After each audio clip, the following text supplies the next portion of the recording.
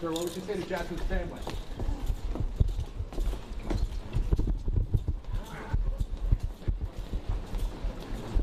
So this morning what we did is we approached the judge and we read probable cause to the court.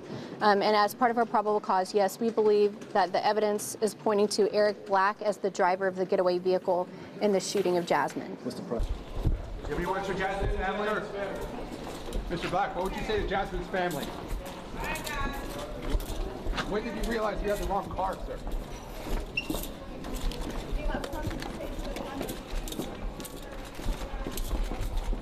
Watch behind you. Who was your passenger? You know the family.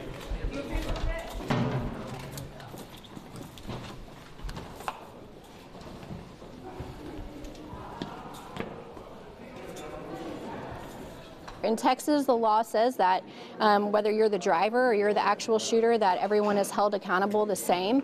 And in this case, because Jazmine was only 7 years old when she was shot and killed, the law in Texas is quite clear that this is capital murder, and that's how we've charged him.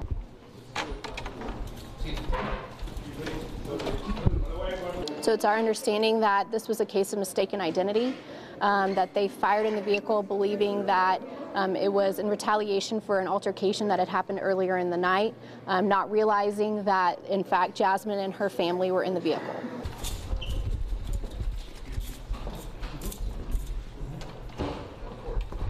No 7-year-old deserves this. No family deserves this, especially this time of year. And so I am happy that we have someone in custody at this point and charged, and I look forward to continuing our investigation and seeking justice for Jazmine.